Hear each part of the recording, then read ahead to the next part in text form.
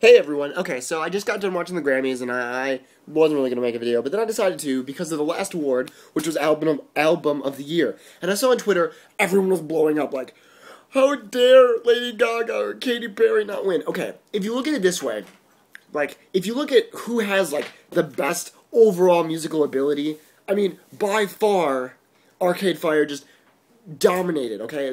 They write their own music, they write their own lyrics, they compose everything, they're so complex, they're an actual band. And if you look at that, Katy Perry and Lady Gaga don't do either of those things.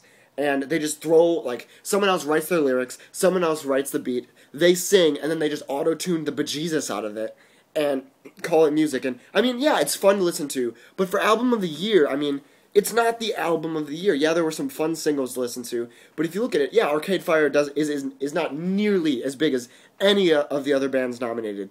But Arcade Fire is the one with the most musical talent. Granted, Lady Antebellum, and Eminem all do the same as Arcade Fire.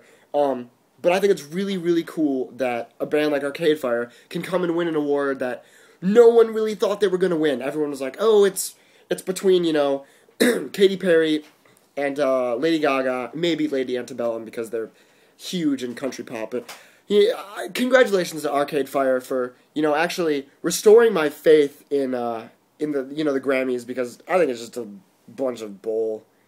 So yeah, I don't know. You should go listen to their music because you might actually like it. I don't know. A lot of you guys seem to like the same kind of music I like. And Arcade Fire is a little bit different, but I still enjoy it nonetheless. So yeah, that's what's up. Hope you guys have a great evening or morning or afternoon or whenever you're watching this. Goodbye.